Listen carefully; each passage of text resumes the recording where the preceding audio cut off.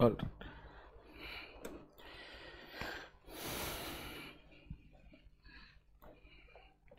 Okay. We had finished judicial review, activism, public interest litigations. Today's lecture is on the powers of the higher judiciary. Now, powers of the higher judiciary are often grossly misunderstood and grossly complicated. But questions from the powers part are more important for the prelims than it is for the mains. And you get very, very tricky questions from the powers. In the mains, you get larger questions on judicial review, activism, PIL, separation of powers. But the inherent powers of the higher judiciary is more important for the prelims than it is for the mains. And I will do it in a way which is a little more conclusive in nature. There are a lot of conceptual errors that are often there in core textbooks, so we'll do this as officially as we can.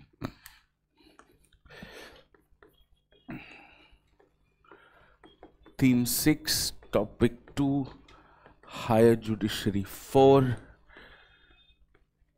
powers. Now, when we refer to the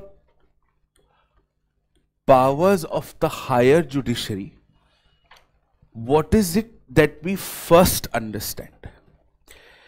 That with respect to the powers of the higher judiciary, we will keep the Supreme Court as the base, and we will cover the powers of the Supreme Court in great detail, and only give limited references to the High Court, because the powers of the High Court are very technical in nature, very customized to the respective state in nature.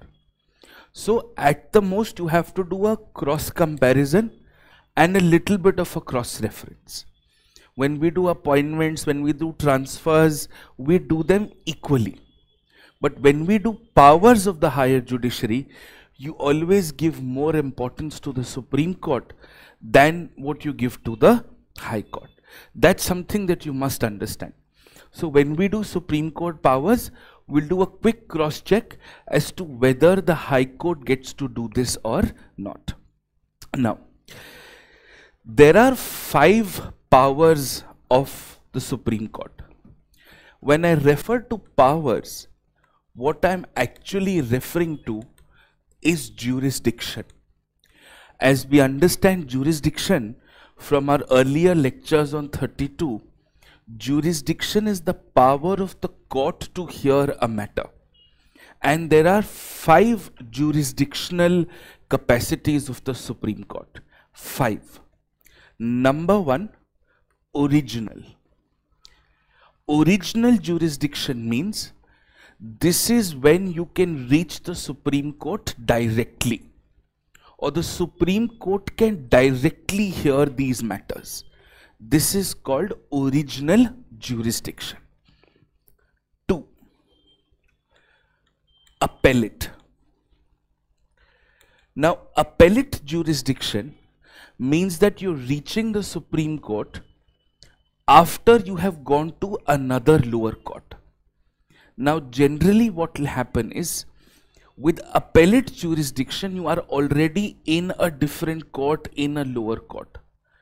But appellate has many multiple concepts: review petition, curative petition, special leave petition, transfer petition. I'll cover all of those. But appellate jurisdiction simply means you're coming to the Supreme Court from another court. You are not directly coming to the Supreme Court. Do we understand this? Yes. From a lower court to a higher court. Then you have something called extraordinary appellate jurisdiction. In rare cases, in extraordinary cases, when you can reach the Supreme Court on appeal. You were already somewhere else and now you have reached. So extraordinary appellate jurisdiction is an exception or special case scenarios to appellate jurisdiction. These are called extraordinary appellate jurisdictions. For example, a special leave petition is an extraordinary jurisdiction. It's not ordinarily granted. Do we understand this? All right. Then you have something called advisory jurisdiction. When the Supreme Court is advising the President or is advising any other entity. We've covered this partially in the President, but there's also more that has to be covered. And fifth, commonly left out but hugely important, this is called the plenary jurisdiction. Plenary, or plenary if you'd like to call it that, is an overall jurisdiction. The jurisdiction of the court to inherently do justice. Whatever the court can do to make sure there is just application of law. So review petitions, curative petitions, all of these will generally come under plenary with a little bit of influence of appellate. But broadly, these are your 5 major jurisdictions. Now, through these 5 major jurisdictions, there are some special kind of petitions that the Supreme Court entertains. One of them is called a suo motu petition, right, on your own. The second is something called a transfer petition. A transfer petition is a combination of mild appellate and plenary. It is actually completely different from what you think it could be. Transfer petition is not transfer of cases to the Supreme Court. When I come to transfer petitions, we will talk about it. Third, as I was mentioning before, you would have heard of something called a review petition. And beyond the review petition, the last step, which has recently been created, because of, remember in Article 12, I had given you a case called Hurrah versus Hurrah. It is in that case, the Supreme Court has given guidelines for curative petitions. The last point of judicial redressal. So you have something called curative petitions.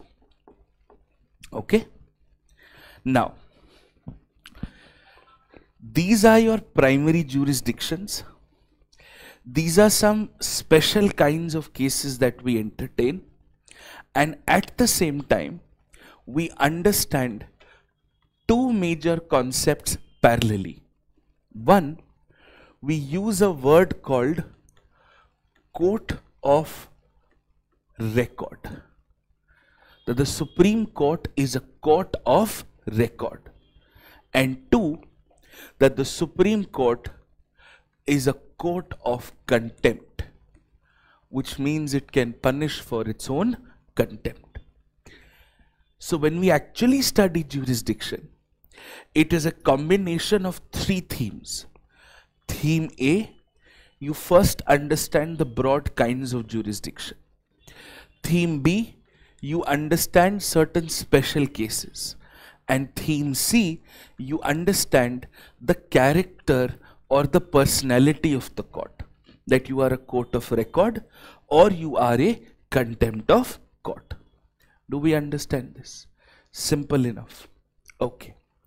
Now, we start with what is called original jurisdiction.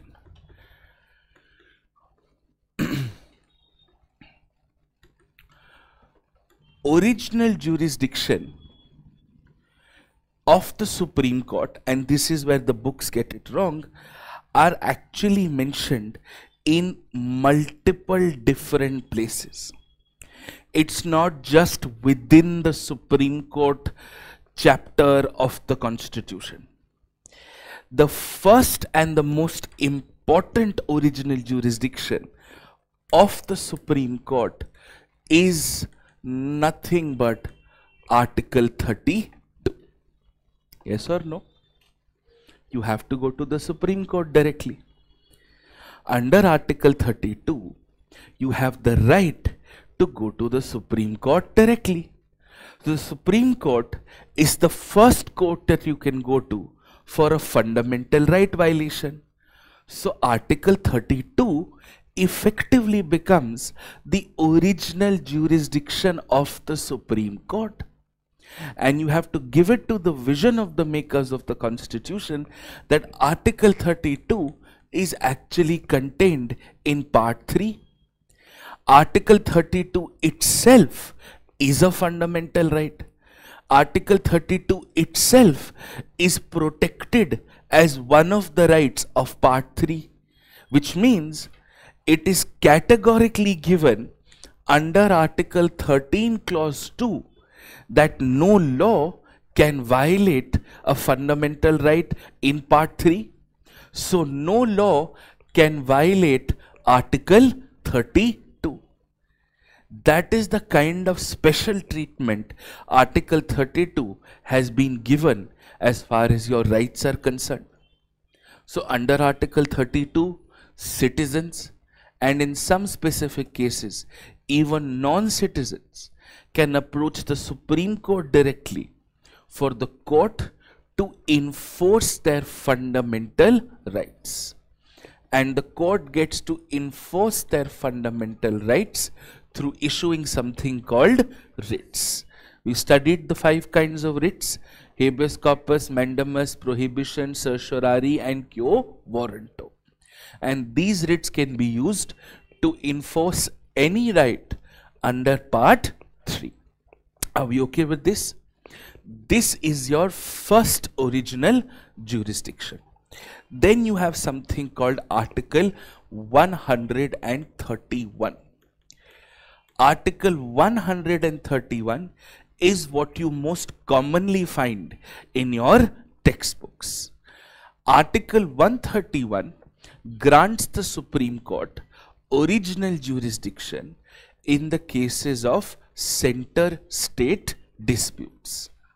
Now, Article 131 becomes important because it correlates federalism to independence of judiciary. And that is the key point for the prelims exam. Federalism, written constitution, and independence of judiciary are very closely interlinked. You need to have a written constitution so that powers can be categorically divided between the union and the states. The fact that you have the union and the states makes you a federal country, and if there are going to be powers that are divided, there are always going to be disputes. For you to have handled those disputes impartially, you would require what is called independence of judiciary. So, Article 131 is reflective of this holy trinity. The trinity between federalism, a written constitution, and independence of judiciary. This is a standard prelims question under all circumstances. Do we understand this? Yes? Okay. So, Article 131 allows you for these kind of disputes. These disputes are going to be between the center and the states. Simple, number 1. Number 2, center plus state on one another, or on one hand, versus state 2, state 3, etc. on the other. This is also possible. And state 1 versus state 2. Are we clear on this? So what we have effectively created is a combination of all formats of disputes between the center and the states. However, there is a very important term and condition. That important term and condition is that if the dispute with respect to the center and the states is with respect to the sharing of water, then even the Supreme Court is barred from getting into those discussions, to getting into those disputes. And Article 263, if you remember that article, though the article is not even important, but you create what is called an interstate water tribunal. Every tribunal has to be backed by an act. So we have the Interstate Water Disputes Act, and that Interstate Water Disputes Act allows you to create what is called an Interstate Water Disputes Tribunal. All water sharing problems will necessarily be going to this tribunal. But you will often hear in the news, the Supreme Court has given some verdict around this. How does this happen? Please understand this. Once the tribunal has given an order that state 1 has to release X gallons of water to state 2, and state 1 is not complying with that order, state 1 is not implementing that order, the government is not notifying that order, then you will go to the Supreme Court asking the Supreme Court to enforce the order of the tribunal, because the Supreme Court has these larger powers. The Supreme Court is not deciding on interstate water disputes. It is simply enforcing the outcome of interstate water disputes. On appeal, in rare cases, you can come to the Supreme Court. But the Supreme Court is not your first instance court for interstate water disputes. Do we understand this? Excellent. So this therefore becomes what is importantly called center state disputes. Now, third, sorry.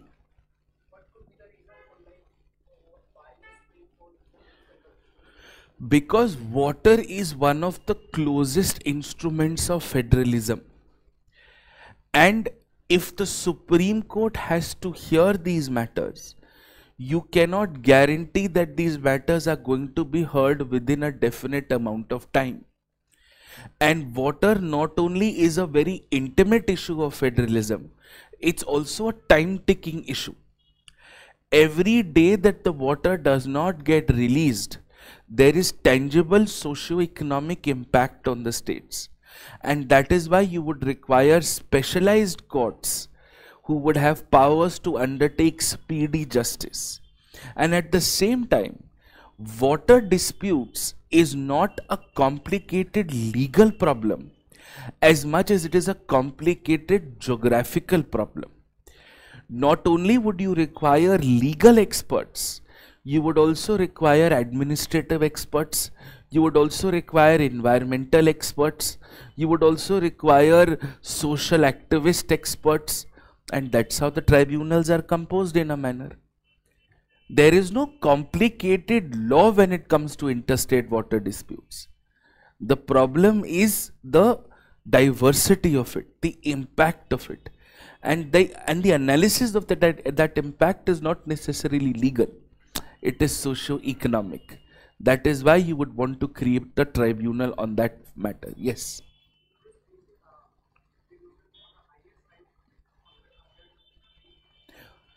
But who is placing the tribunal on the higher side? He has a very good question. Does this not mean that the tribunals have been given that exclusive jurisdiction that even the Supreme Court does not have? Well, technically under plenary powers, the Supreme Court can do anything. So that is again a point on the side. But the provision that gives the tribunals the power to do what they can do is actually the Constitution. It is the Constitution and the original text of the Constitution. Article 263 is not an addition. Article 263 has been the original text of the Constitution since day one. The Constitution, which is the supreme law of the land, has given powers to an authority. The same way, the Constitution gives all the powers to the Supreme Court that the Supreme Court has. The Constitution does it. So it is not done by a parliamentary action. It is not done by an executive action. It is done by the supreme law. And that supreme law justifies the fact that you could create what is called an interstate disputes tribunal. Okay? Alright. It's about who gives you that power. If you think about it, the GST Council and the way the GST Council voting works, and we'll do this in bodies and federalism, completely changes your understanding of federalism. The way the voting happens in GST Council, the decisions of the GST Council. But the Constitution has created the GST Council. You can always question, how do you have the power to do this? What makes you the right person to do this? But if the Constitution is originating that power, that means the buck stops at the Constitution. You cannot question anything beyond the Constitution. Otherwise, it is an endless loop, right? Okay. Now, third, often overlooked, often misunderstood, but very important for the prelims exam, Article 139A, added by the 42nd Amendment of 1976. This is what is called a transfer petition. Okay? This is what is called a transfer petition.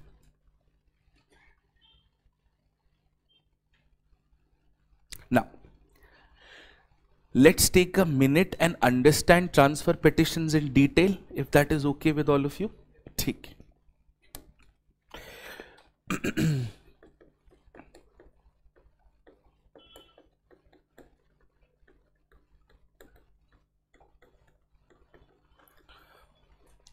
This is the Supreme Court. This is High Court 1. This is High Court 2. This is High Court 3. A transfer petition is transferring a case from one High Court to another. Are we clear on this? This is one instance of transfer petition. It could be transferring from any court of an equal stature to any court. So, District Court of Kanpur to District Court of Bombay. High Court of Bombay to High Court of Allahabad. This is what is called a transfer petition.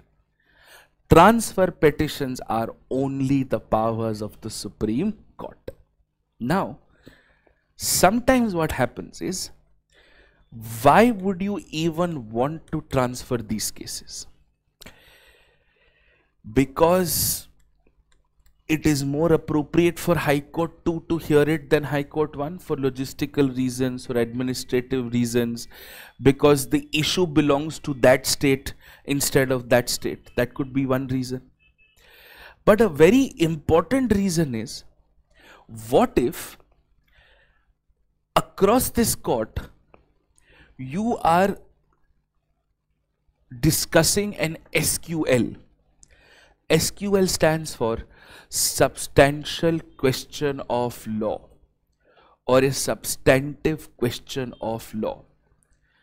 This substantial question of law, again, a vague term defined by the Supreme Court through Supreme Court judgments. You don't have to worry about the definition of it. But a substantial question of law would mean interpretation of a law, interpretation of a term of the Constitution. It could mean an issue which has a large public impact, something where there's a conflict between, two laws or any of those, a complicated legal issue. There can be a time where this substantial question of law may require an interpretation of the Constitution. Very possible. In that scenario, what the Supreme Court can do is transfer the case temporarily to itself, interpret the provision and transfer it back. That is also possible. Clear? Not only can you transfer from one High Court to the other, if there is a constitutional interpretation, the Supreme Court can bring the case to itself and then send it back. Suppose interpretation of 21 was a discussion. That 21 says life and personal liberty. Personal liberty also means entertainment, for example. Supreme Court will bring the case to itself for a month, interpret it and send it back. Because ultimately आना तो यही है. This is in the interest of expedited justice. So transfer petitions under Article 139A therefore become a very, very important tool of inter-court coordinations. Okay. Now let's spend some time and understand why would you want to do this? Why would a scenario even have a transfer petition? Generally what happens is, when a party wants to transfer their case from one court to another, a transfer petition is filed before the Supreme Court. It is not necessarily the High Court. It could be District Court 1 to District Court 2 to District Court 3. That is also possible. These District Court transfers can also happen by the High Court. But High Court transfers can only and only happen by the Supreme Court. Do we understand this? Right? Again, this is complicated legal procedure, so we don't have to worry about it. What we must understand is that there is a scenario where you need to transfer a case from one court to another court. That's the basic premise behind a transfer petition. And generally, transfer petitions are of two types. The first type is a straightforward type, when there is a transfer between courts of the same level between states. So it could be District Court 1 and District Court 2 of the same state. Fairly possible. And the second would be a transfer which is between a subordinate court and a superior court. Do we understand this part? The first type. The first type is when there is a transfer between courts at the same level within a state or across states. So my first type would be District Court 1 to District Court 2 of the same state 1.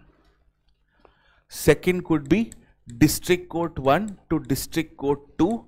This is state 1, this is state 2. ये matrimonial cases में बहुत होता है.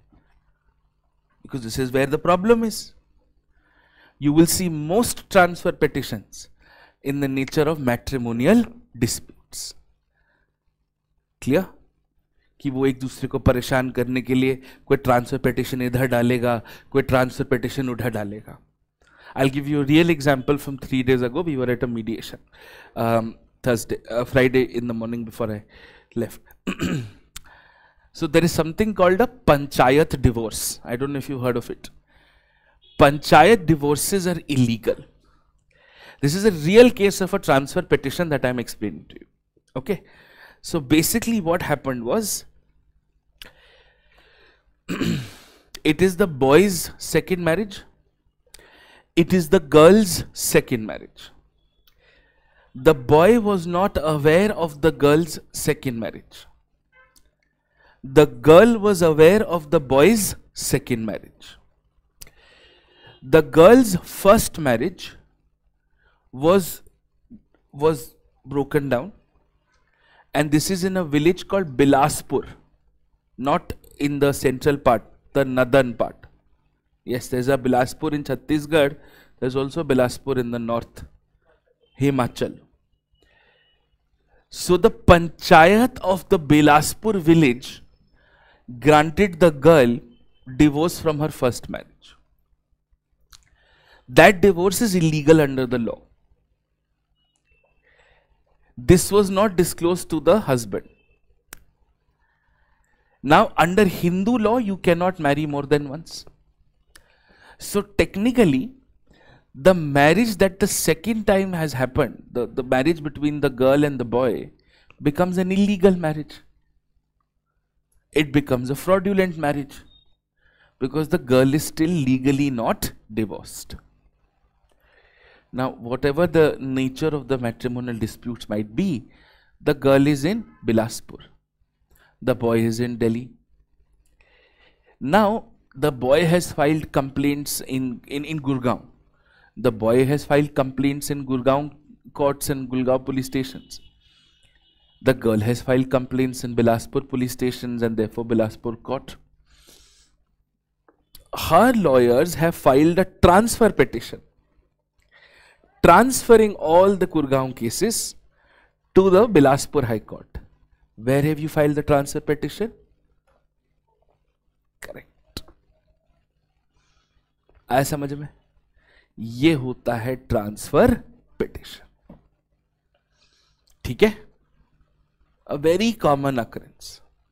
Now, because it's a matrimonial dispute, what we generally do is, the Supreme Court has a process called mediation. You get compulsorily referred to mediation, and Supreme Court mediation is one of the best in the country. People are fair, nicer. It's not like, lower courts where everybody's yahan maro kuto. No. Supreme Court mediations are smoother and therefore nicer. अब वो mediation fail होगा. The girl is asking for 40 lakhs. The boy is like, I will only give 50,000 rupees. Now, whether it is the girl's fault or the boy's fault is entirely up to you to decide. And generally in matrimonial cases, never judge a book by its cover. It will seem like the girl is at fault, but there is enough reason to believe that the boy is also at fault. Maybe the girl's fault is more, but there is no smoke without fire in law. Law is never about right and wrong. Law is always about who's more right and less wrong. Okay. So mediation is happening. We have a final date next week or so. Mediation will fail. And the mediator has told the girl's side that, and the boy's side also, that if you don't agree, then the case will carry on for 8-10 years. But this is how transfer petitions are used. Are we clear on this? Yes? Pakka? Now, these transfers can be between High Court, between High Court and between District Court, between Criminal Court, between Civil Court. This is the first kind. The second kind is this that I am talking about, when there is a substantial question of law. This is the second type of a transfer petition, where you are transferring from the High Court to the Supreme Court. And please understand, this is a temporary transfer. This is not appeal. A decision has not been given. You are temporarily transferring what is called your case. Do we understand this? Yes? Now, the power to transfer a case, it is temporary transfer, and what is important about this particular setup is, you are not appealing against a decision because no decision has been made yet. You are basically transferring, saying, ये बहुत बड़ी बात है, हम लोग बड़े लोगों को देखने दो. This requires an interpretation. Even if whatever interpretation you will give as the High Court, the Supreme Court will anyways be approached. So might as well let's go to the Supreme Court. A transfer petition and a special leave petition and an appeal petition are three completely different things. They are not the same. A transfer petition is pre-decision. It is pre-verdict. And it requires a substantial question of law. Alright.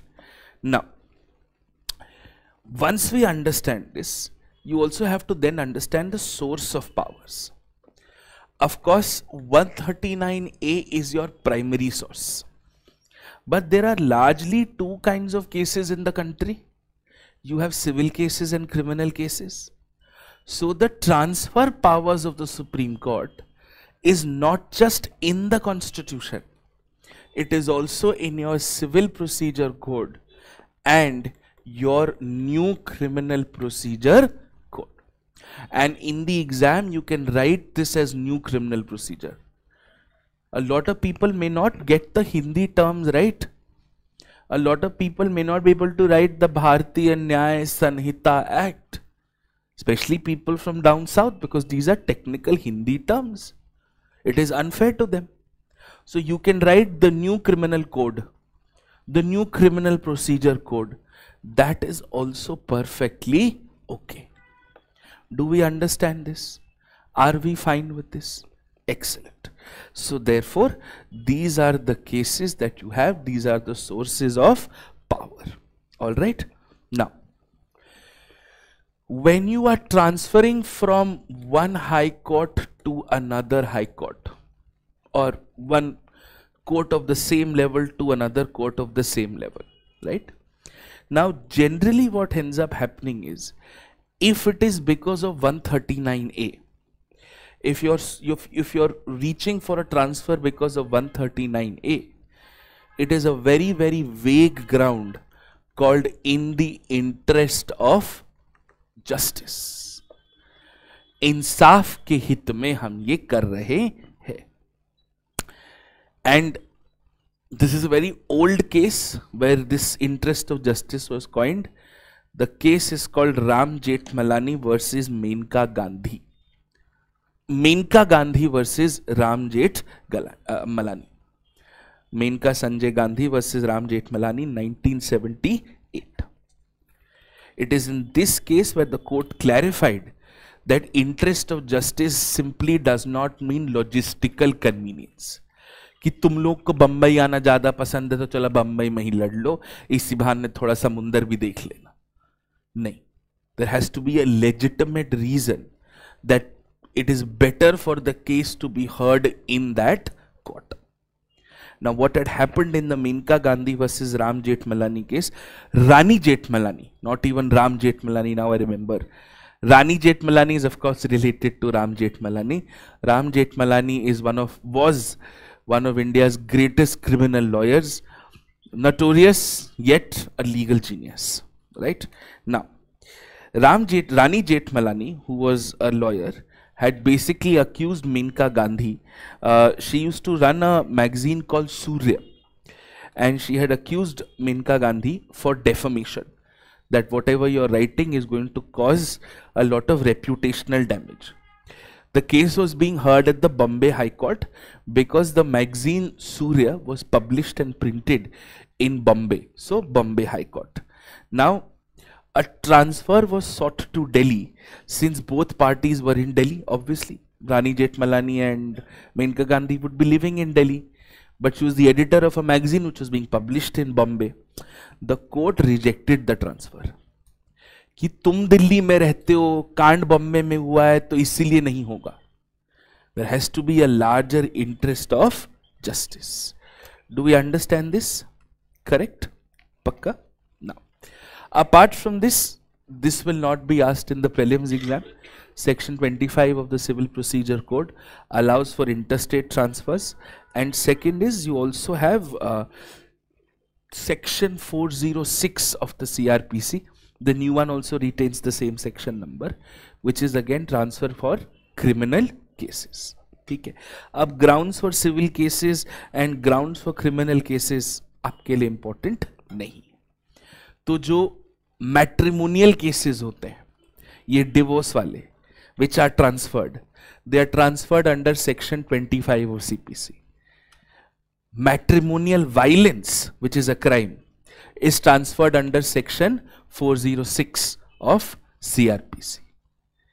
लेकिन ये जो defamation वाले पंगे हैं, rights वाले पंगे हैं, वो जाएंगे 139A में.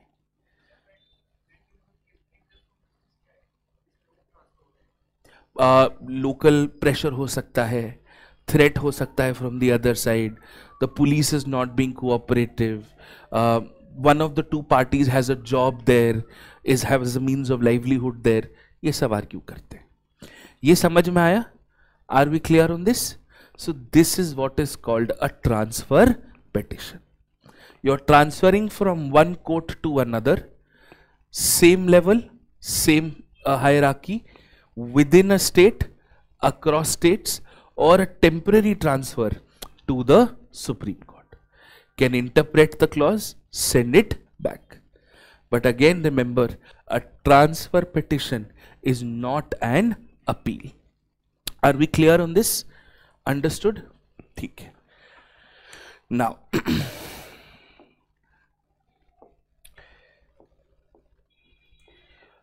fourth original jurisdiction.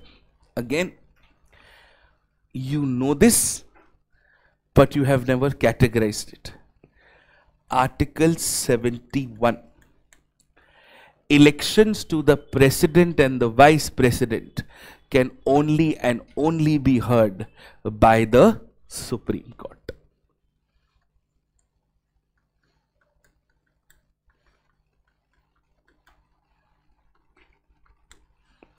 Do we understand this? Now, take a quick check and see how much of this is applicable to the high courts. यहाँ तक clear हो गया? पहले तो देख लो क्या क्या बिल्कुल applicable नहीं है. This is not applicable to high courts. That constitutional transfer is not applicable to high courts. President and vice presidential transfer is not applicable to high courts. In a different form, Article 226 rights are applicable to high courts. Do we understand this? Are we clear on this? Excellent. This is enough for me to answer a question. The Supreme Court and the High Court do not have equal powers. The powers of the Supreme Court to review its cases versus the powers of the High Court to review its cases will depend on the nature of cases that you can hear. A High Court cannot review a center state dispute case because you cannot hear it in the first place. Can the Supreme Court do so? Yes. Do we understand the difference? Are we clear on this? This is what is called your original jurisdiction. ये actually चार चीजों में आता है. Are we clear on this? ठीक है? All right. Now,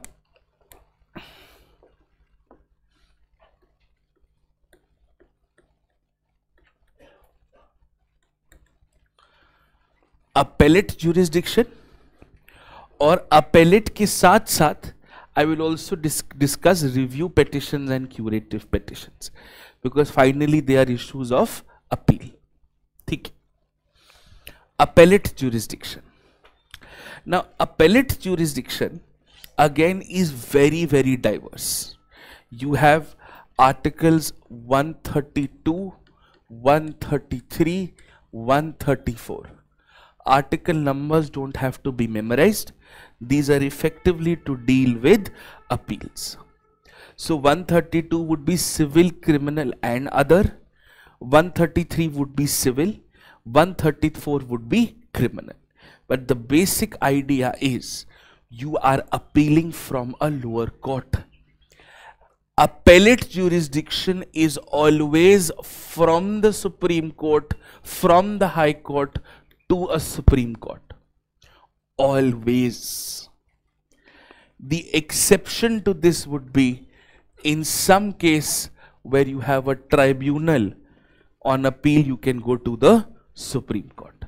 And that is why management of tribunal issues is a problem. ठीक है? Because if an appeal from a tribunal can go directly to the Supreme Court, it is being done through a parliamentary law. एक parliamentary law एक Supreme Court के jurisdiction पे सवाल उठा रही. That is why management of tribunals is a major issue. We'll come to that later. It's a separation of powers issue. But in ordinary cases, appellate jurisdiction means appeal from the High Court to the Supreme Court. और इसकी एक condition है, एक condition. The High Court must necessarily give you a certificate of appeal. Certificate of appeal. ये certificate अगर high court से नहीं मिलेगा, आप अपील नहीं कर सकते. और अगर हाई कोर्ट ये सर्टिफिकेट आपको ना दें, that is why you have article 136 special leave petitions. अब समझ में आया? This is the conceptual clarity behind the process. Now, let us spend some time on this. You will generally have a civil appeal and you will have a criminal appeal. Is that correct?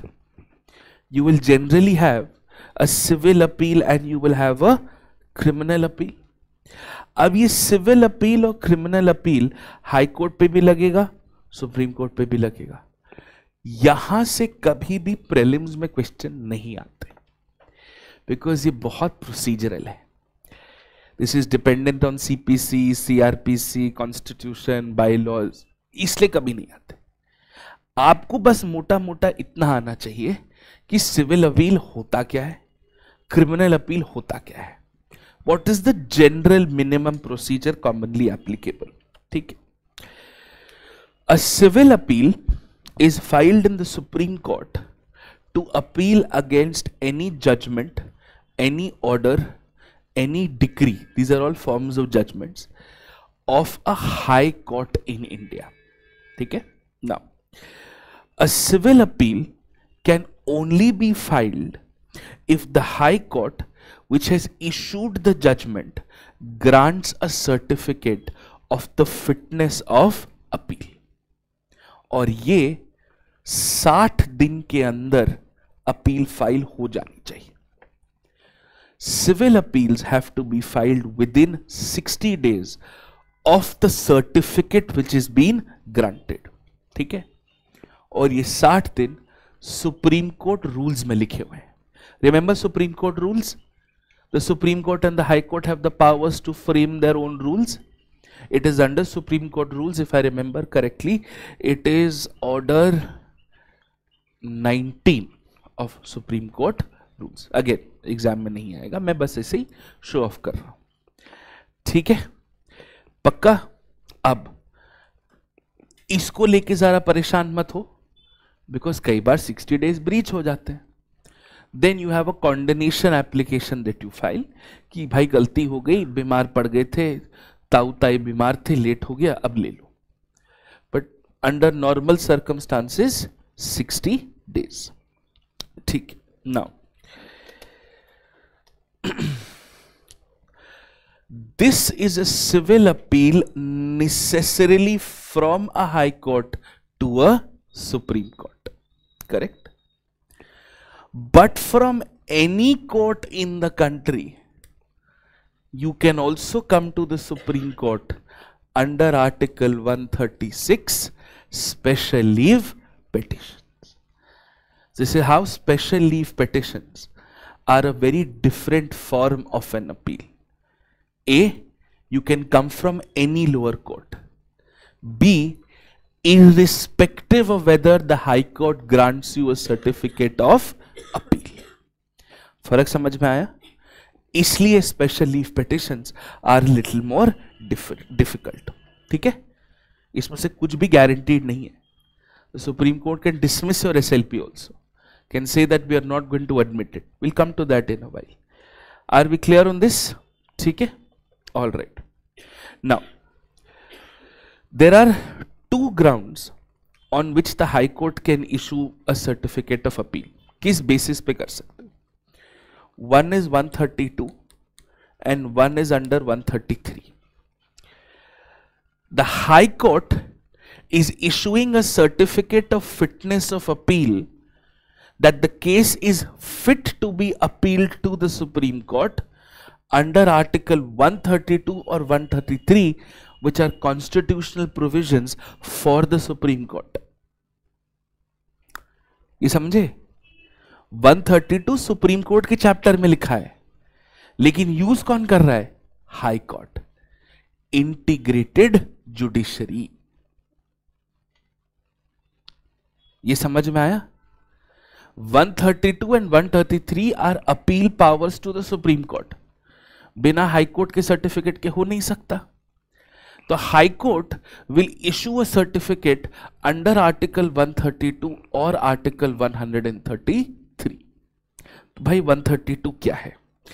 This is when there is a substantial question of law with respect to interpretation of the constitution. हो सकता है there could be a civil law, there could be an interpretation of a constitutional provision.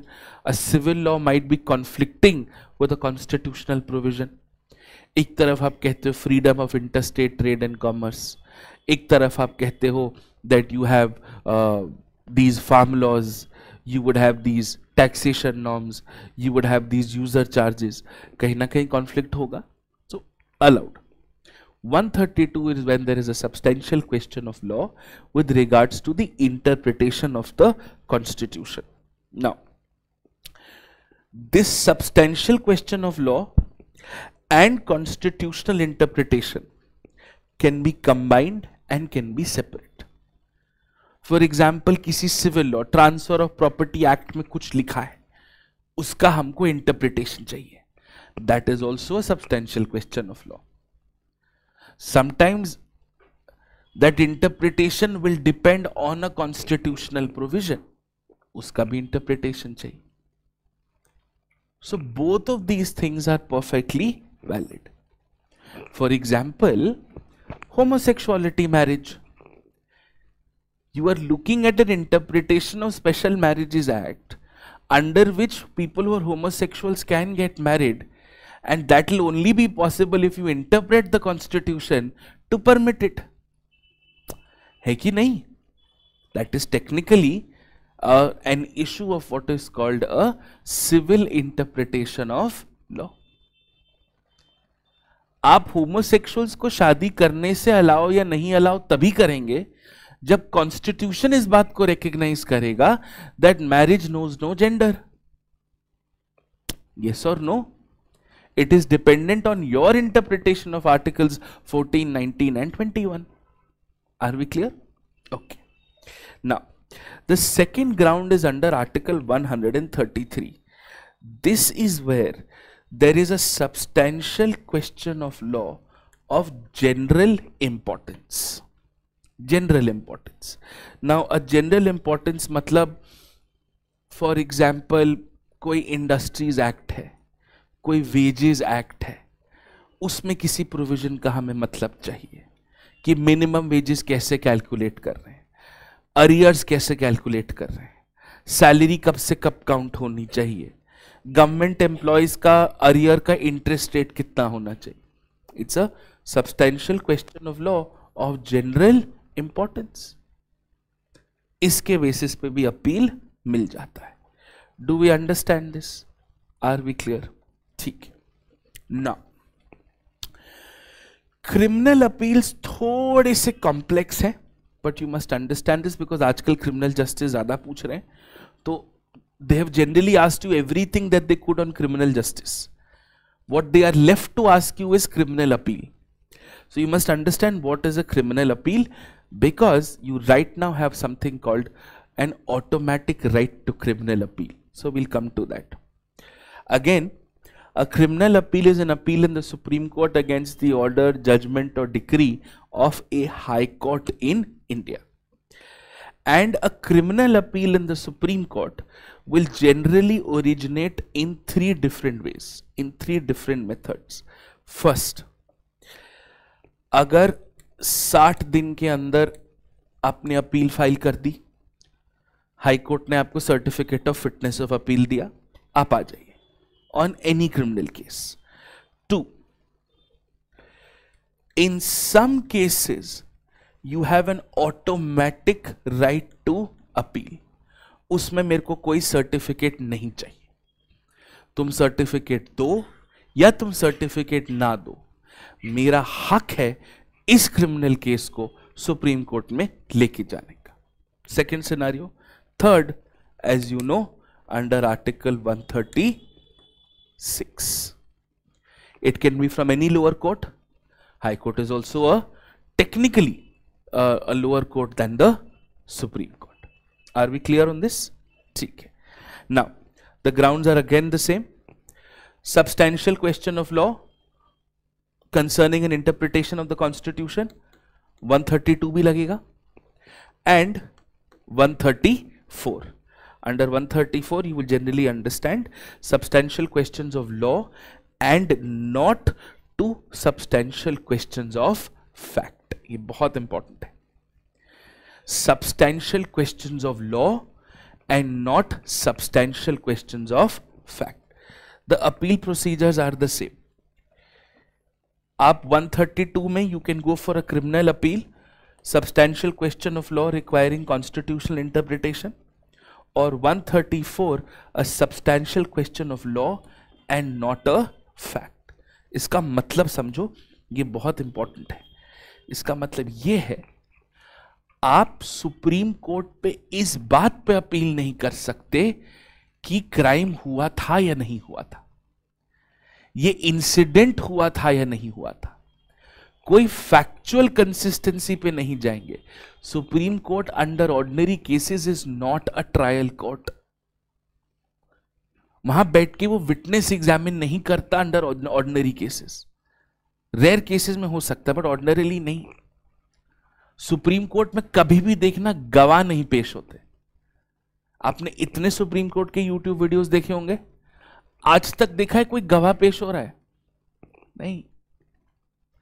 ये lower court का काम है.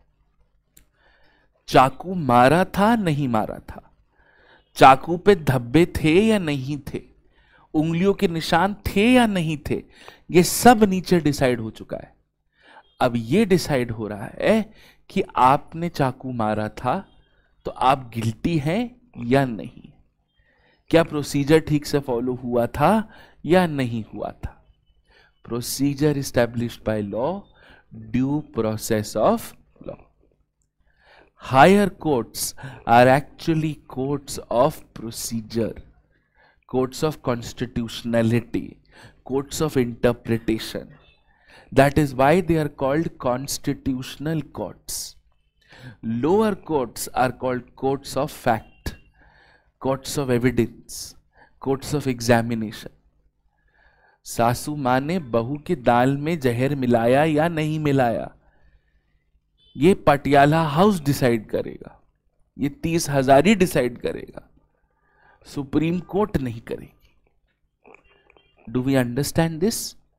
So when you are going on appeal to the supreme court, you are not appealing a factual conclusion, you are appealing a legal conclusion. Do we understand the difference? Yes, ठीक. Now under 134 there is something called an automatic right to appeal. तो मुझे certificate दो या ना दो, ठीक है, बहुत ध्यान से सुनना. N automatic right to appeal is when the high court has sentenced someone to death. एक होता है conformation of death sentence. Sessions court ने, डिस्ट्रिक्ट कोर्ट ने फांसी की सजा सुना दी. डिस्ट्रिक्ट कोर्ट से नीचे तो सजा सुना ही नहीं सकते. We have discuss this. District court ने फांसी की सजा सुना दी, हाई कोर्ट ने कंफर्म कर दी. वो अलग सिनारियो है. ये सिनारियो है हाई कोर्ट ने आपको डेथ सेंटेंस दिया है, मतलब high court is hearing this case on appeal, right. Now this automatic right to appeal, where you do not require a certificate of appeal from the High Court in matters of criminal nature, applies to when High Court gives you death sentences, sentences you to death. अब इसको बहुत ध्यान से सुनना. Just because you have been given a death sentence does not necessarily mean you have the right to appeal. ये तभी होता है अगर ट्रायल कोर्ट ने छोड़ दिया, स्टेट ने अपील करा हाई कोर्ट, और हाई कोर्ट ने ट्रायल कोर्ट का डिसीजन रिवर्स कर दिया, और कहा नहीं नहीं इसको फांसी मिलनी चाहिए। Are we clear on this? Yes. या तो हाई कोर्ट ने लोअर कोर्ट से ट्रांसफर कर लिया केस अपने पास, या हाई कोर्ट ने लोअर कोर्ट ने का डिसीजन ओवरटर्न कर लिया। कौन सा डिसीजन? लोअर कोर्ट ने बोला घर जाओ, हाई कोर्ट ने बोला नहीं नहीं फांसी पे लटकाओ। अगर ये है, मेरे को कोई सर्टिफिकेट नहीं चाहिए। Are we clear on this? Lower court gave you death penalty, you on appeal, let's say, give me death penalty. I went on appeal to High Court of, let's say, Delhi. High Court of Delhi upheld the decision of the trial court of Delhi. No automatic right to appeal. But trial court of Delhi acquitted me, said Mathur sahab baizat bari ghar jaiye. The state of Delhi, in this case Union of India, because law and order is with the Home Ministry, appealed to Delhi High Court. Delhi High Court said नहीं नहीं माथुर साहब खून किए हैं, पक्का होगा, जरूर होगा, लिख के दे रहा हूं। ठीक है, किसका? तेरा। ठीक है, are we okay with this? Now that the Delhi High Court has given me death penalty, I have the automatic right to go to the Supreme Court. तुम मेरे को सर्टिफिकेट ऑफ अपील दो या नहीं दो, क्योंकि क्यों? Because I have been sentenced to death penalty for the first time. तो मेरा भी तो अपील का हक बनता है, yes or no? So either the High Court transferred it from lower court of Delhi or reversed the acquittal of the lower court of Delhi. In both these cases, I have an automatic right of appeal. मेरे को किसी भी हाल में कोई certificate किसी लिए भी नहीं चाहिए। ये क्लियर हुआ? यस। एक सेकेंड, हाँ बोलिए।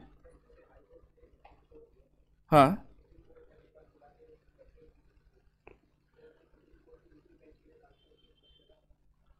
Transfer petition from one bench of the supreme court to another bench नहीं, उसके लिए आपको क्यूरेटिव करना पड़ेगा कि बेंच में झोल है। मैं आता हूं उस पर। यहां तक क्लियर हुआ?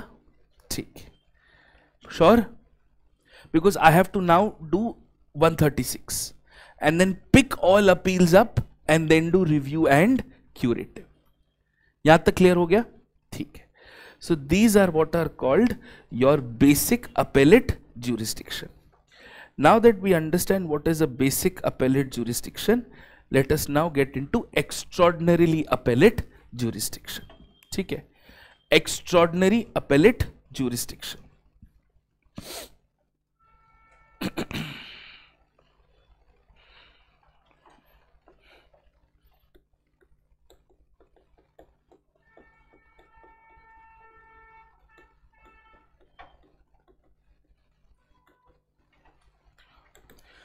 There are three words: extraordinary, appellate, and jurisdiction.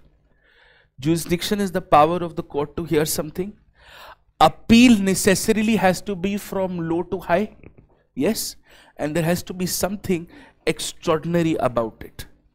And the only extraordinary jurisdiction that you have in this country is under Article 136, which is called special leave petitions. Okay, special leave petitions. अब इसमें extraordinary क्या है? First things first, you can appeal from any lower court. Normal appeal में क्या हो रहा था? High court to supreme court. First, any lower court. That is my first reason for it being extraordinary. My second reason to being it extraordinary is I do not require any certificate of any kind. समझ में आया? Because high courts can sometimes deny you to give you a certificate of fitness. Yes or no? This is how it works. ठीक है? Now that you understand this, let's get into this with a little bit more of detail, because SLP important है. First things first, an SLP can be against the order of any judgment of any court or any tribunal. आपको तीन चीजें साथ में लेके चलनी है. There is something called transfer petition, there is something called appellate jurisdiction, and there is now something called SLP. Yes, transfer petition में case pending है, चल रहा है. It is like prohibition, this is like सर्शरारी. कुछ याद आ रहा है? The difference between prohibition and सर्शरारी is the difference between transfer petition and any other appeal, because in certiorari the case has already been decided, in prohibition the case is currently pending. पहला समझ में आया? ठीक है. तो यहां case pending है, यहां अपील हो रही है. This is appeal necessarily from the, this is again case has been decided. Here also case has been decided. ठीक है? No certificate required, 100% certificate required. In some cases, in criminal cases, you have a very mild automatic requirement. Here, no certificate required. Are we clear? This transfer petition is between similarly placed courts in the country. Similarly placed courts. Do we understand this?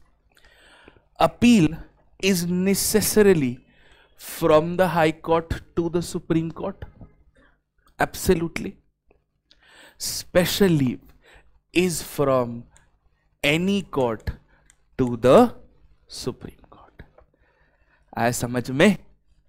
पक्का? मेरे को इतना clarity चाहिए. अगर pre में सवाल बनेगा तो इधर से बनेगा. Are we clear on this? Transfer petitions broad grounds क्या है? Interest of justice. ठीक है? Appellate substantial question of law may require constitutional importance, interpretation और general importance. यही है ना मोटे मोटे ground.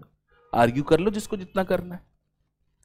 And special leave petition is where there is grave or substantial injustice. Grave or substantial injustice. समझ में आया? ग्राउंड्स में इतने फर्क है. Are we clear? Yes, excellent. Transfer petitions are from the constitution, the CPC and the new CrPC. तीनों में provisions हैं. क्रिमिनल में भी तीनों में प्रोविजंस होंगे. यस और नो? अपील्स में भी तीनों में होंगे. लेकिन SLP is only and only provided for in the Constitution. Do we understand this? Yes or no? ठीक है. ये क्लियर हुआ? ओके. चलिए.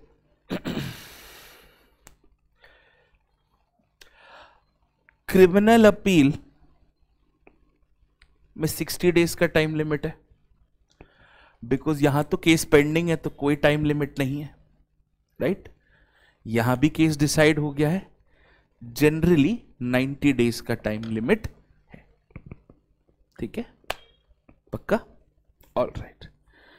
नाउ ये कैसे होता है, क्यों होता है, बहुत ध्यान से समझना. ठीक है?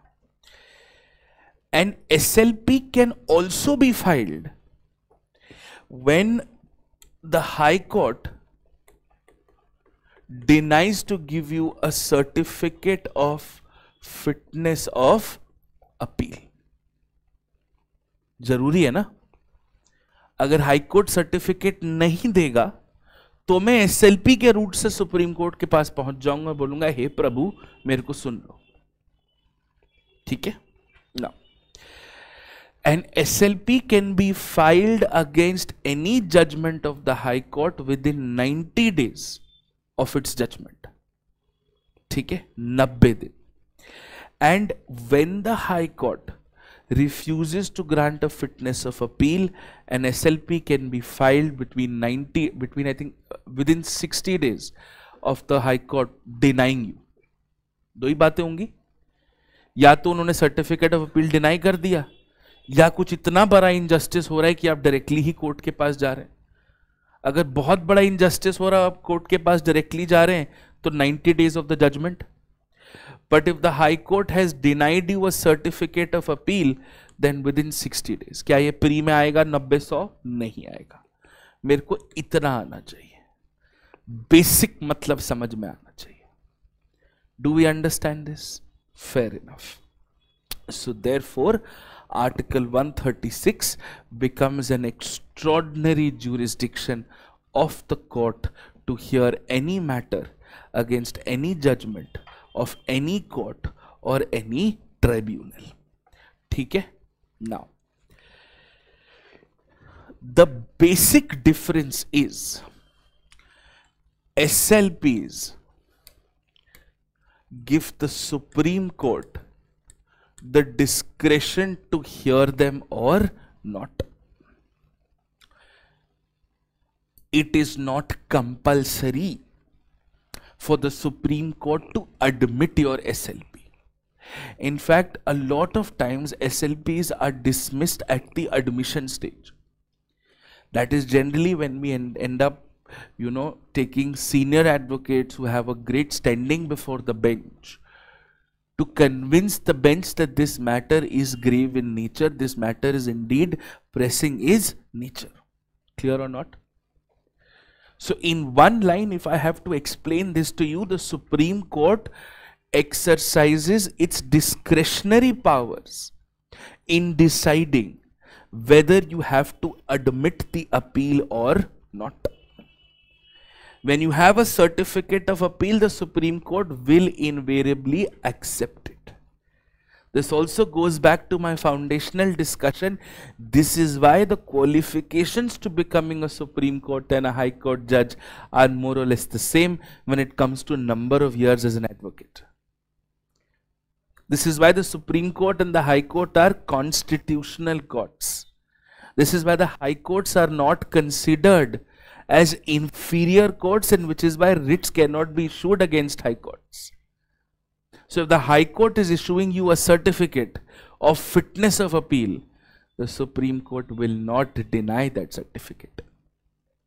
Because if that happens, the Supreme Court is undermining the High Court's ability and the High Court's competence to determine whether this case is worthy of the time of the Supreme Court or not. But an SLP is the ultimate jurisdiction of the Supreme Court. A special leave petition can be accepted, can be denied, can also often be denied with costs. Costs meaning the Supreme Court can sometimes impose costs, that this could be frivolous in nature. You are wasting precious time of the Supreme Court and so on and so forth. Right? So, Supreme Court will grant special leave. Why is it called special leave? Because you're taking leave from any court. अच्छा चलता हूं, दुआओं में याद रखना, मैं वापस आऊंगा यहां. Are we clear on this? समझ में आया? ठीक. Now comes the important part. When the Supreme Court is hearing a special leave petition, it is not invoking its pure appellate jurisdiction. It is not invoking what is called its pure appellate jurisdiction, because your appellate jurisdiction is 132, 133 and 134. It is invoking its discretionary residual powers. If the union legislature has residuary powers over 7th schedule, the Supreme Court has residual powers in an integrated judicial system. Do we understand this? So when you are deciding the admission of an SLP, that is not the exercise of appellate jurisdiction. मेरे को SLP accept करना है या नहीं है, ये मेरी discretionary power है, ये मेरा रेसिडुअल पावर है. Once I have accepted the SLP, then it becomes an appeal. It is only after the SLP has been accepted. Do we understand the difference? This is why it is optional. This is why SLPs can be dismissed, cannot even be admitted. Do we understand this? Are we sure? Excellent. तो इसको कहते हैं extraordinary appellate jurisdiction. ठीक है? Then you have something. यहां तक clear हो गया? पक्का? ओके. Now, कहानी क्या है? कहानी है, let's start from the lower court. So you have a lower court, you have a district court, you have a high court, you have a supreme court. ये हमारा मेन हाईवे है. एक हमने छोटा सा हाईवे बना रखा है, यहां पे ट्राइब्यूनल चिल कर रहे हैं, यस और नो. और एक दूसरे सड़क पे बना रखा है, यहां स्पेशल कोर्ट्स चिल कर रहे हैं, family courts, MP MLA courts, fast track courts, right. अब एक आम इंसान, सरकारी नौकरी वाला इंसान, जिसको लेफ्ट राइट समझ में नहीं आता, वो सरकारी नौकरी करना चाहता है, बिल्कुल ट्रेडिशनल आदमी, क्या करेगा? यहां से शुरू करेगा, lower court to district court, district court to high court, high court to supreme court. यहां तक उसके बच्चे हो जाएंगे, यहां तक उसके बच्चों के बच्चे हो जाएंगे, यहां तक उसके बच्चों के बच्चे हो जाएंगे. Correct? This is a regular form of appeal. Yes, no problem. आप कुछ कुछ केसेस में डायरेक्टली हाई कोर्ट और डायरेक्टली सुप्रीम कोर्ट जा सकते हो. This is original jurisdiction, right? Now sometimes the Supreme Court can transfer these cases to another high court, from one district court to another district court. This is a transfer petition. यहां तक समझ में आया? Correct. यहां से यहां जा रहे हैं, सर्टिफिकेट लगेगा, पास लगेगा, वीआईपी पास. जब तक ये वीआईपी पास नहीं देंगे, ये सुनेंगे नहीं. Correct? Yes. And then you have this extraordinary power कि आप सीधा फ्लाइट लेके भी आ सकते हो, तैर के भी आ सकते हो, भाग के भी आ सकते हो, उड़ के भी आ सकते हो, यस, खोद के भी आ सकते हो. करेक्ट? मेरे को कोई सर्टिफिकेट नहीं चाहिए. ये क्या हो गया? Special leave petition. कहानी यहां आके रुक गई. यस और नो? अब यहां क्या हो रहा है? You have cases which are original, you have cases which are on appeal. Yes, you may sometimes have cases which are SLPs, right? Yes और नो? इसके बाद क्या? बस. For example, mine was a fundamental rights violation, मैं supreme court के पास गया, 2 जज ने बोला हाँ भाई तेरा कुछ ना वायलेट हुआ, घर जाऊंगा। ओके सर, बस क्या, मेरा तो कट गया ना। ये यहां से बेचारा 4 बार उसको नाम मिला, मेरे को तो यहां पहली बार नाम मिला। Which is why you have within the Supreme Court framework, you have 2 final checkpoints. One is called a review petition, the other is called a curative petition. समझ में आ रहा है? A review petition and a curative petition. ये कहानी original और appellate को मिला के है। अंडरस्टूड? अब इसके बाद मैं कुछ नहीं कर सकता, आप ही का लक खराब है, आई एम सॉरी। अब लटकेंगे तो लटकेंगे। Are we clear on this? Which is why my then discussion becomes a discussion between a review petition and what is called a curative petition. A review petition and a curative petition. ये mains में नहीं आता because इसमें कुछ analysis नहीं है. You could use this as a means of judicial transparency and accountability, but pre में भी बहुत बेसिक लाइन ही चाहिए, बहुत कॉम्प्लिकेटेड नहीं चाहिए. ठीक है? All right. So let us now first understand what is called a review petition. Okay. A review petition is filed before the Supreme Court when a party asks the court to decide the validity of an earlier order, of an earlier judgment of the Supreme Court itself. Whenever you are talking about a review petition or a curative petition, it is always about the decision of the Supreme Court. इसी को review कर रहे हो.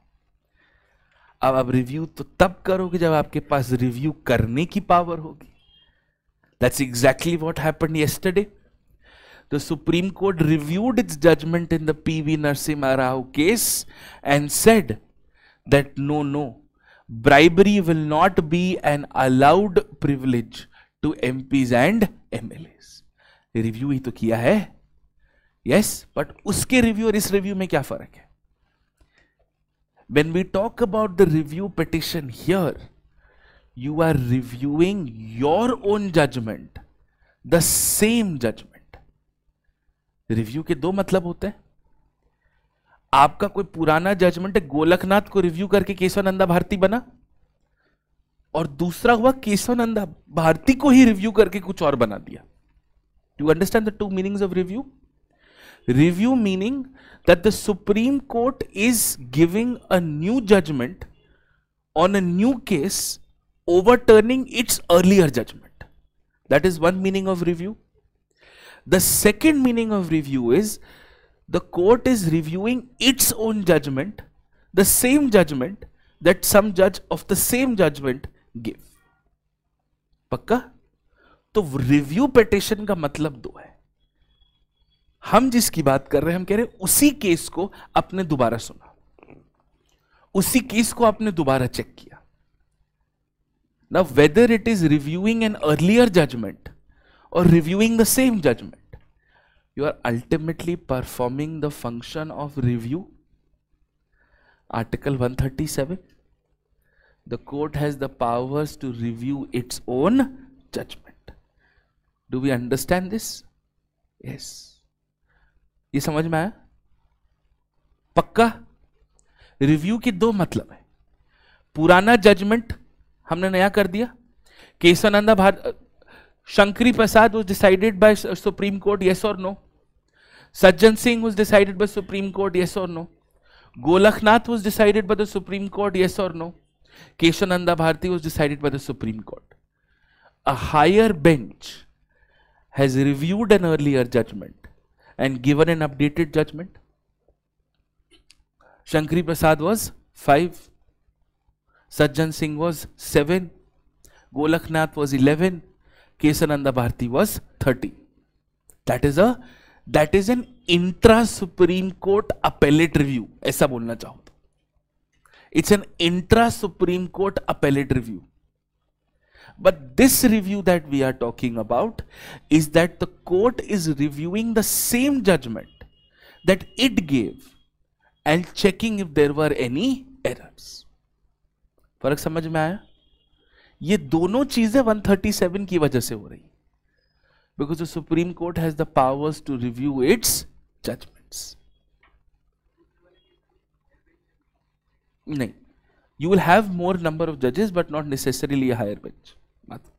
ठीक है, okay. See, yes,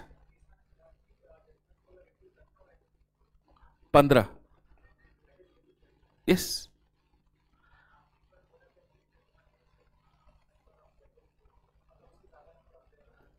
मतलब 13 and more तो चाहिए ही ना, 13 एंड मोर तो चाहिए, उसके बिना नहीं कर पाओगे. In a case called GV Industries versus Union of India 2011, it is written that the court had given a comment that if you want to change basic structure, you will have to set up another constituent assembly for doing the same. So, the judiciary can say there is no longer something called basic structure. That is possible. But anybody but the judiciary does not have the powers to. You will have to create a new constituent assembly or, conduct a referendum and those extra constitutional measures. वो हमने basic structure में discuss भी किया है वैसे. ठीक है, all right, आगे चलें. चलिए. Now see, usually the supreme court is asked to decide cases on appeal. Usually, and this is when the party is challenging the decision of a lower court to a higher court. Very simple. But the grounds for accepting a review petition are far more limited than accepting for an appeal petition. Because अब आप supreme court से कह रहे हो कि आपसे इस case में गलती हुई है, इसी केस को सुधारो.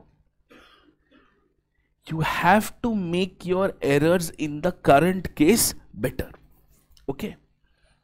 So when you are trying to do any form of review, it's either going to be a civil review or it is going to be a criminal review. Generally यही होगा.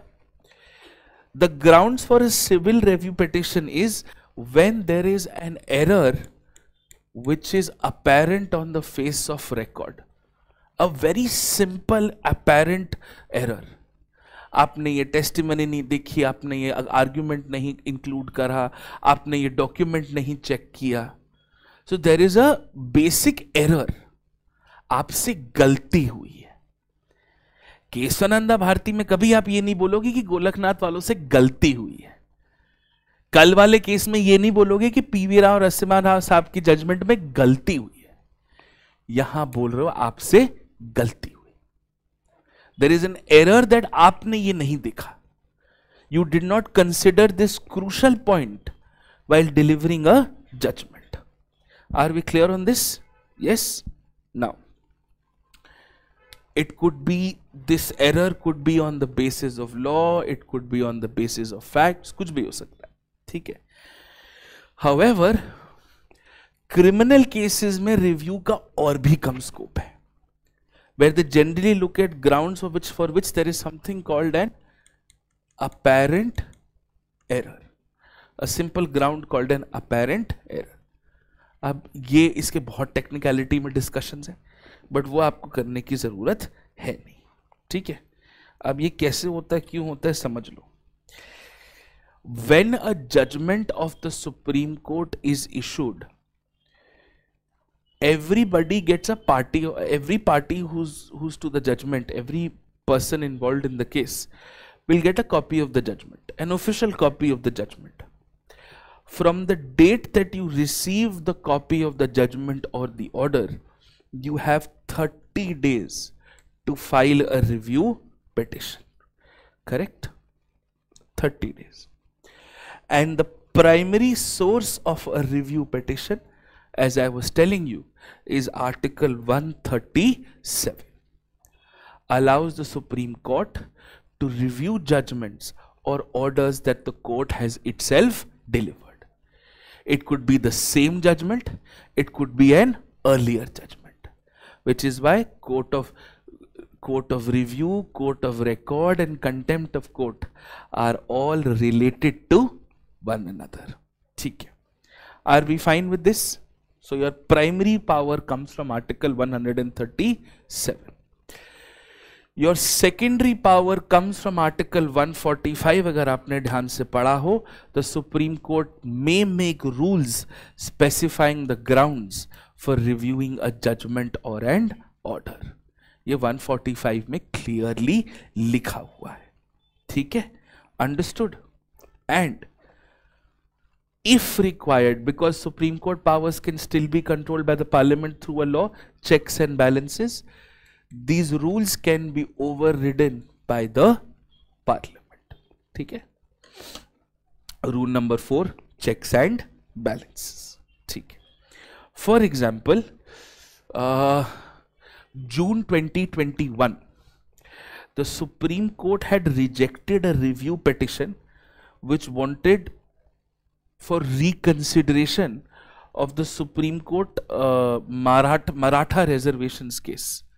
The Supreme Court rejected it, saying where the Supreme Court had held that the states did not have the power to identify backward classes, and in response to this, the Parliament in August 2021 enacted an amendment to restore the powers of the states, but reject कर दिया था.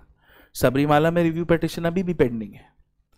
You are reviewing your own judgment. Kesavananda Bharati is not reviewing Golaknath in the sense of reviewing the same judgment. It is a fresh judgment. Do we understand this? ठीक है? Now, the Supreme Court rules give you a detailed guideline on how can you file a review petition, what are the documents you have to attach, and all of those things. But generally, you have to show what is called an apparent or a very substantial error that the court has sort of conducted or has overlooked or has not taken into account. ठीक है?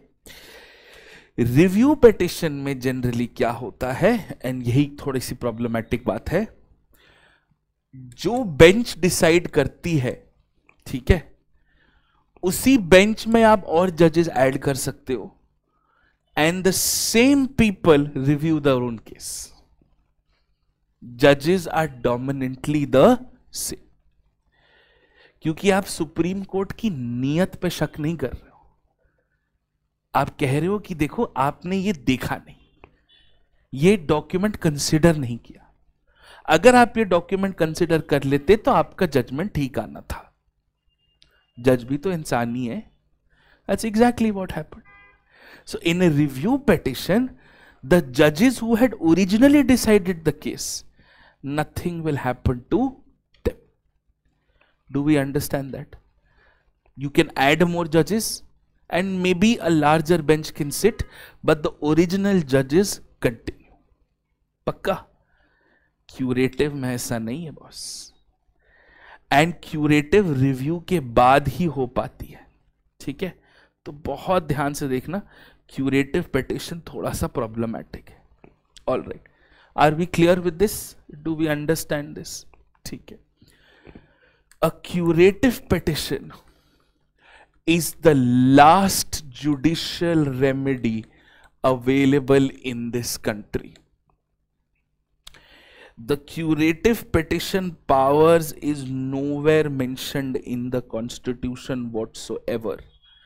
This has been invented by the judiciary as a method to make the judiciary more accountable in the case of Hurra versus Hurra, a case that I gave you in reference for determining whether higher judiciary is state, and it is Hurra versus Hurra in 2002, where the court determined that an order of a high court cannot be challenged in the Supreme Court on the grounds that it violates Article 32. Do you remember that? ये हमने Article 12 में करा था. Excellent. ठीक. So in Hurra versus Hurra, in the year 2002, the Supreme Court very clearly defined the measures, the means, the methods of a curative petition. Now, what are the general grounds on curative petition? ये grounds से ही आप समझ जाएंगे. First, that there is a violation of the principles of natural justice. There is a violation of the principles of natural justice. Basic problem. Number two, there is a question of bias against the presiding judge. ये समझ में आया? इसलिए यहां bench change हो जाती है. And how have your principles of natural justice violated? There are two rules of natural justice: a rule against bias and a rule for a fair hearing. If there is a rule, if you have not been given a fair hearing, it is the judge's fault. If there is a bias, somewhere it is the court's fault. So you are somewhere attacking the larger integrity of the judges. You are saying that there is an inherent problem with the judges, not with the case. In a review petition, the problem lied with examining the documents related to the case. In curative petition, the problem lies in examining the intent of the judges. And that's the functional difference between a review petition and a curative petition. And third, if there is an abuse of the process of the court. ठीक है? It is generally on these grounds, and these grounds are not exhaustive. You can add them, you can subtract them, because ultimately this is a fantastic example of judicial activism for the judiciary. हम judicial activism में पूरा time क्या लिखते हैं कि वो उसका काम कर रहे हैं, वो उसका काम कर रहे हैं.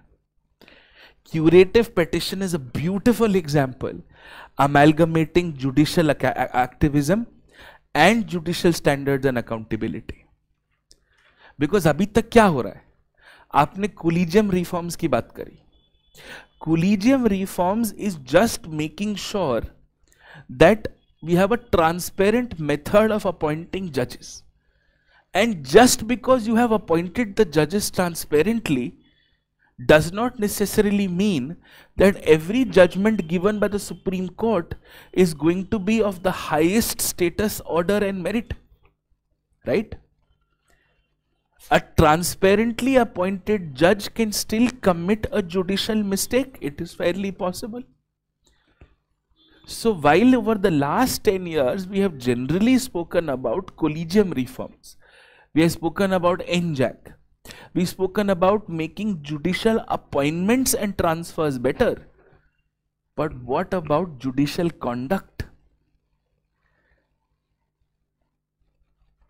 Because in 2011, if I remember the year correctly, the parliament had a bill which eventually got lapsed, was called the Judicial Standards and Accountability Bill, where there would be a committee and you could complain against the judges to that committee. And then committee would recommend to the parliament to start removal proceedings against the Supreme Court or the High Court judge. To my mind and to my wisdom, it was an extraordinary idea to bring in greater, you would call the highest form of transparency, a greater understanding of how the court should be working in this country. And this is an amazing ethical and a good governance problem to solve. Transparent appointments do play a role in enhancing accountability. But accountability is when you are accountable for your actions. Those actions will happen once you are appointed. Transparent appointments is just the first battle won. The larger battle still remains to a large extent not even fought. So the Judicial Standards and Accountability Bill of 2011 was effectively to make judges accountable for their actions. Because in the history of this country, not a single Supreme Court judge has ever been removed. Which is got to say that we've never had a bad judge in the history of this country. Which theoretically sounds valid, statistically may not be the case. Right? And finally, the primary job of the judge is to give a judgment based on the merits of the case. If there is a compromise on the merits of the case, what you have effectively done is compromise the judicial process. Which is why the Supreme Court in the Hurra versus Hurra case, Rupa Hurra versus Ashok Hurra, in 2002 gave the larger decision on curative petitions. They invented curative petitions in Hurra versus Hurra. Yes. So Hurra versus Hurra and curative petitions have a multi-purpose utility for us in the exam. One, it teaches you enhanced appeals. Two, it teaches you judicial accountability. Three, it teaches you judicial activism, but for judiciary. Up until now, our understanding of judicial activism has been that the judiciary is trying to do the job of the executive or the legislature. But what we're also trying to understand now is that the judiciary is trying to do the job of the judiciary to make the judiciary better. Because technically the parliament has the powers to regulate the affairs of the Supreme Court. Here the judiciary is trying to do so. But again, there are of course certain problems. But theek hai, are we clear on this? So post the Hurra versus Hurra judgment, the Supreme Court rules of 2013 also give you a detailed set of guidelines on this, and of course what are the grounds on which you are petitioning.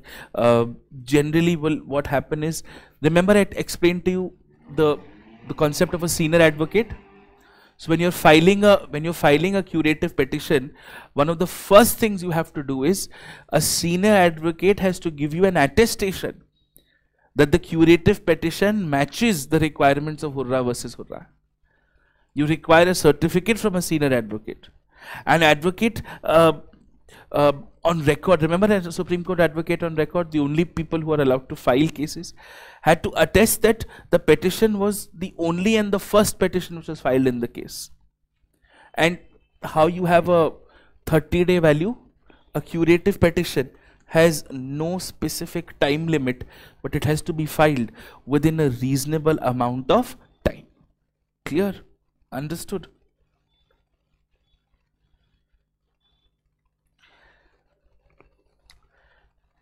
ठीक है?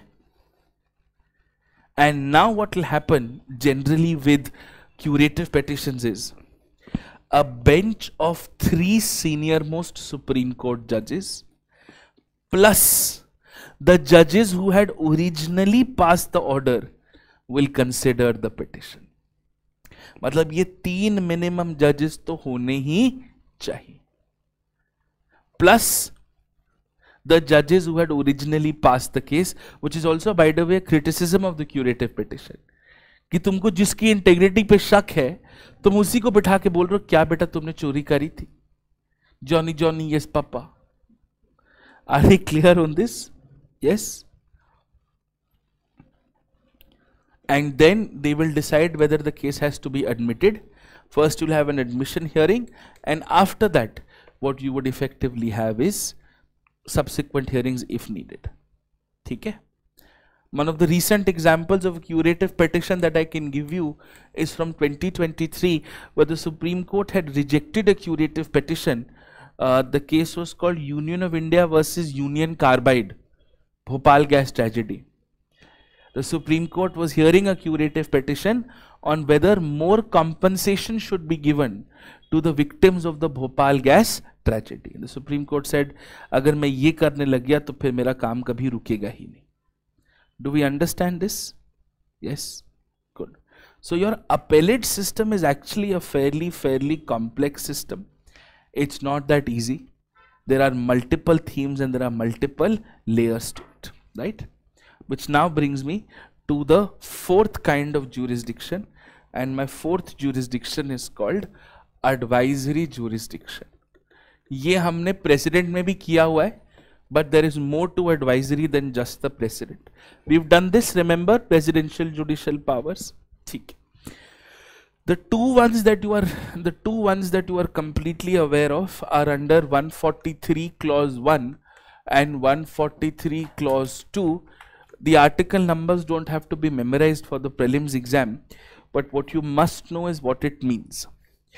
Under article 143 clause 1, the president can refer a substantial question of law or a substantial question of fact which is of public importance to the Supreme Court.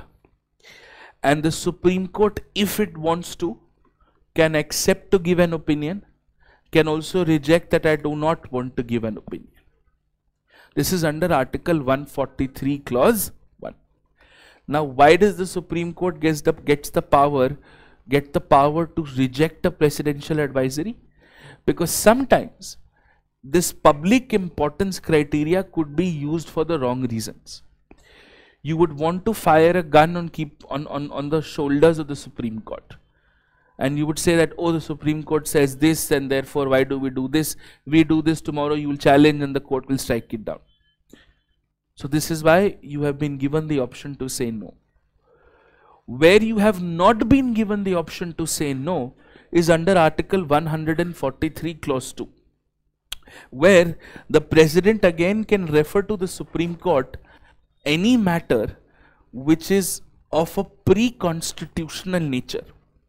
It is any dispute which is arising out of pre-constitutional arrangements. Any treaty, any agreement, any covenant. कि 1942 में हमने कहा था UP हम नेपाल को दे देंगे. In 2024.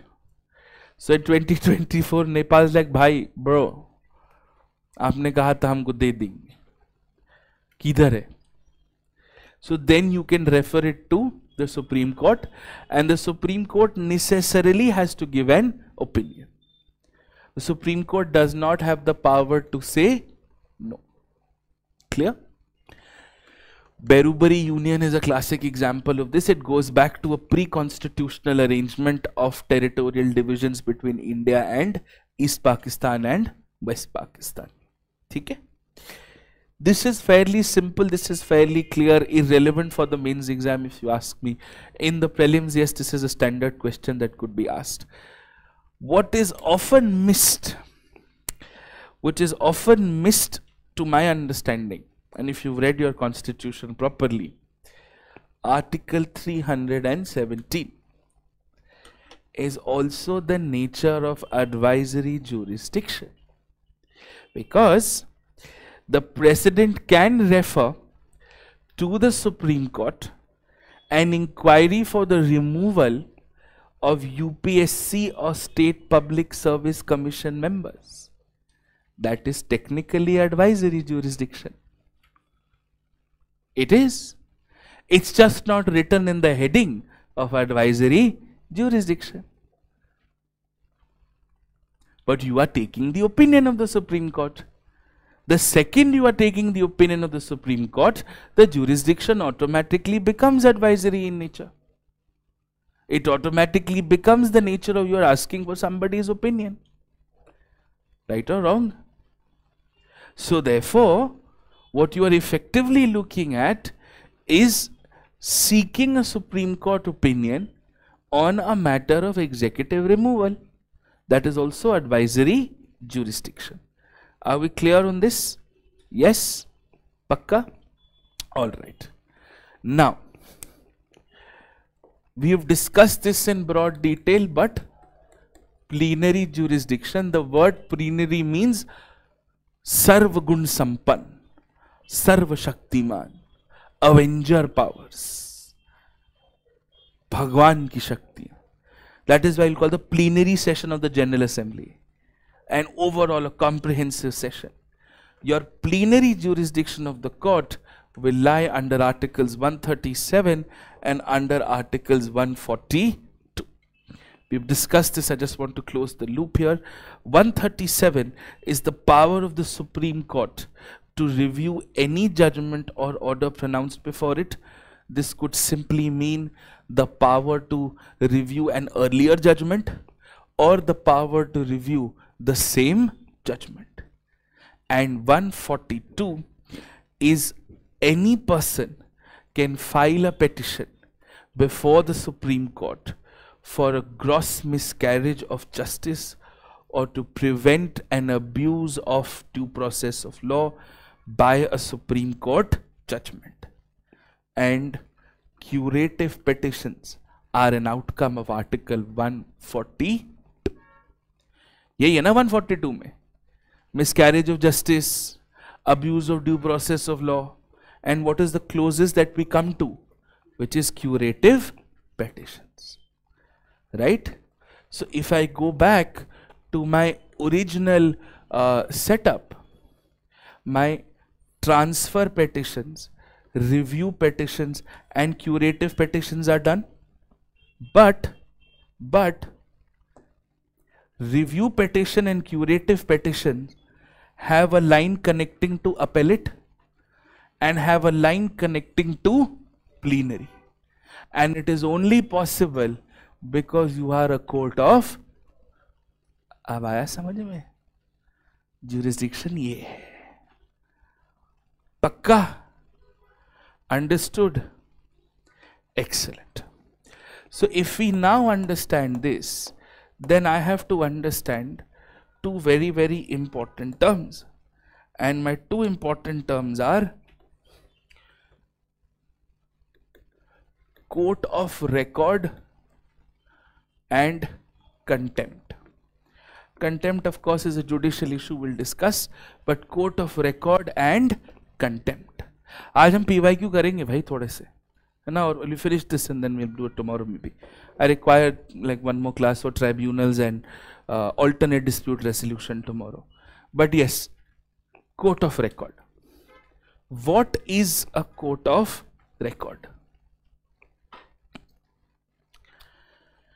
Court of record क्यों important है? कोर्ट ऑफ रिकॉर्ड होगा तो आप रिव्यू कर पाओगे. Supreme court, court of record, high court is a court of record, supreme court is a court of record. इसके दो मतलब हुए. पहला, a record of what ever the courts have done and a record of what ever has been done before the courts. A record of what ever the courts have done and a record of whatever has been done before the courts, and a combination of this makes you what is called a court of record. So a record of whatever the courts have done allows the court to review its judgment, allow the courts to be appeal courts, allow the courts to review the same judgment, and whatever has been done before the court, you would have given an affidavit in court, you would have given an undertaking in court. That is a legal record. आपने court में कहा कि ठीक है ये मैं undertaking देता हूं कि मैं इनकी बहस इनको वापस कर दूंगा. कोर्ट में दी ना अंडरटेकिंग? नहीं किया तो आपने मेरे को कोर्ट में बोला, आपने कोर्ट में ये सबमिट करा. जब let's say this is a divorce case, आपने कोर्ट में सबमिट करा कि भाई मेरी तो साल की इनकम ही 6 लाख रुपए है, मैं कहां से 40 लाख रुपए मेंटेनेंस दे दूं या 30 लाख रुपए मेंटेनेंस दे दूं. कोर्ट में सबमिट किया एज पर कोर्ट डॉक्यूमेंट्स, वो आपका इनकम टैक्स रिकॉर्ड निकाल के ले आए, गद्दी में छुपा रखा था. You have disrespected the court by producing false documents before the court. तो कोर्ट ऑफ रिकॉर्ड से कोर्ट ऑफ रिव्यू और कंटेम्प्ट दोनों निकल के आता है. Do we understand this? Yes, make sense? We've done contempt, we'll do this in detail, but generally civil contempt and criminal contempt. Civil contempt is disobeying a court order and criminal contempt is disrespecting the judge. You have a Contempt of Courts Act 1971, and in fact it is also a reasonable restriction under 19 clause 2. Yes or no? But that is it. अब मेरा आत्मा की शांति से higher judiciary का jurisdiction powers खत्म हुआ. आया समझ में? It is actually very multi layered, but ये अब क्लियर हुआ कि अच्छा होता कैसे. वो स्पेशल लीव पिटिशन है किस लिए? वो हाई कोर्ट से एसएलपी आप तभी लोगे जब हाई कोर्ट आपको सर्टिफिकेट ऑफ अपील नहीं देगा. नहीं तो हाई कोर्ट से एसएलपी लेने का कोई पॉइंट ही नहीं है. आपको डिस्ट्रिक्ट कोर्ट से एसएलपी लेनी पड़ेगी सीधा सुप्रीम कोर्ट जाने के लिए. So then if I do a quick check, हाँ जी एक सेकेंड, क्योंकि कोर्ट ऑफ रिकॉर्ड है तो कंटेम्प्ट पावर्स है. बेइज्जती किसकी कर रहे हो? कोर्ट की. यस, तो एक्शन कौन लेगा? Court. Yes, under 142 inherent powers to do justice. Suo motu has multiple powers of origin. One of course is contempt, the other is of course 142. But यहां तक समझ में आया? ठीक है. अब क्या suo motu powers supreme court और हाई कोर्ट दोनों में है? यस और नो? यस. क्या transfer powers supreme court high court दोनों में है? नो. क्या रिव्यू पिटिशन हाई कोर्ट में है? रिव्यू पिटिशन हाई कोर्ट में कहां से होगी? सुप्रीम कोर्ट में है. क्या क्यूरेटिव पिटिशन हाई कोर्ट में है? नहीं. ट्रांसफर पिटिशन सुप्रीम कोर्ट में हाई कोर्ट से ज्यादा है. High court can transfer from district court to district court with in the state, but high court to high court only supreme court. ठीक है. Original jurisdiction में आ जाइए. हमने cover कर लिया तो फिर से कवर करते हैं. 32 की सिमिलर पावर्स 227 हाई कोर्ट में है. 131 हाई कोर्ट के पास है? नहीं है. 139 पूरी तरह से है ट्रांसफर? नहीं है. 71 है? नहीं है. हाई कोर्ट के पास इलेक्शन रिलेटेड पावर्स क्या है? You have election petitions regarding the outcome of elections. Management of election problems go to ECI first. Outcome of an election, election related dispute कि वोट ठीक से काउंट नहीं कर रहे थे या रिप्रेजेंटेशन ऑफ पीपल्स एक्ट का वायलेशन था, कहां जाओगे? High court. Are we clear on this? Why? Because whether it's a Lok Sabha constituency or an MLA constituency, it's all drawn within state boundaries, and the High Court is the highest judicial organ of the state.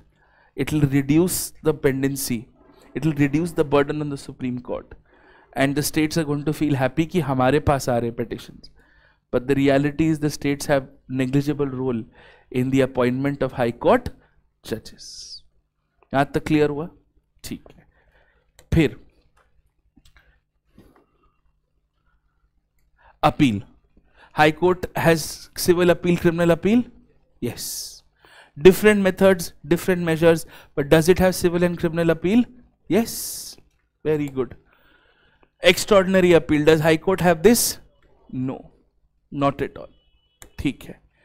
ये हमने comparison कर लिया, ये हमने एक बार देख लिया. Review petition high court कर सकता है? नहीं. क्यूरेटिव पिटिशन हाई कोर्ट कर सकता है? नहीं. एडवाइजरी जुरिसडिक्शन है हाई कोर्ट के पास? नहीं. पक्का? जब नहीं है, प्लीनरी पावर्स है हाई कोर्ट के पास? नहीं है. So that means supreme court powers to review cases and High Court's power to review cases, they are not the same, because the nature of cases is different. ये समझ में आया? ये UPSC का एक ट्रिक क्वेश्चन था, that the High Court can review its cases just the way the Supreme Court can. No, because what the Supreme Court can review, High Court cannot review. Are we clear on this? So now we are okay with what is called jurisdiction. बोलिए. हाँ है. but not the same range.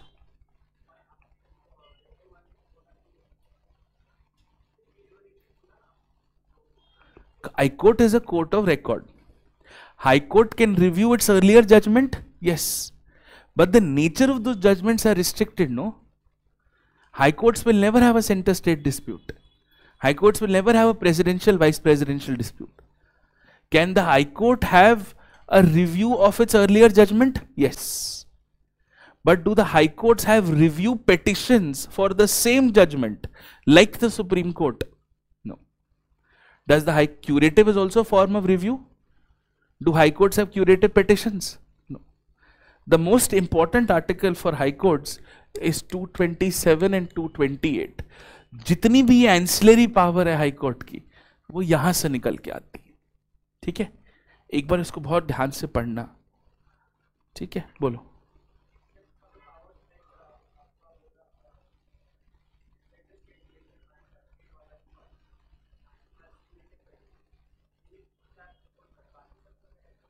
तो 3-4 बहुत होता है। President vice presidential elections नहीं देख सकते, सेंटर स्टेट नहीं देख सकते, क्यूरेटिव नहीं कर सकते ना, फिर एडवाइजरी नहीं है। There is nothing called the governor can take the opinion of the high court, अगर तुम प्रोपोर्शनल भी लेते तो। फिर समझ में आया? ठीक है, done. We'll finish judiciary tomorrow. Tribunals and alternate dispute resolution need 2 days for federalism and 3 days for separation of powers. We are sorted. ठीक है, डन, ऑल राइट। चलो भाई, नोट्स हो गए, अब मैं फ्री हो गया, अब मैं भेज दूंगा, ठीक है? मेरे को भी थोड़ा 2 दिन चाहिए था सर। डन।